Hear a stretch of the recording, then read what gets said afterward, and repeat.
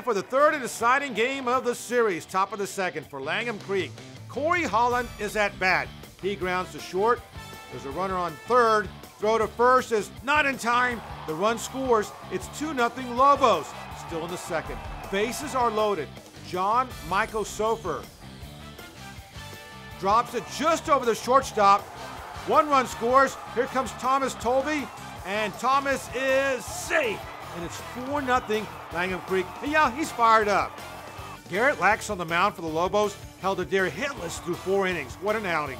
Bottom 7, Brady Perez in relief. Chase King at bat. A line drive, but Lax now at first. What a catch. He dives, and the double play. Great play by Garrett Lax. Then, 1 out away, Brady Perez on the mound. And Perez delivers the strikeout, and that ends it.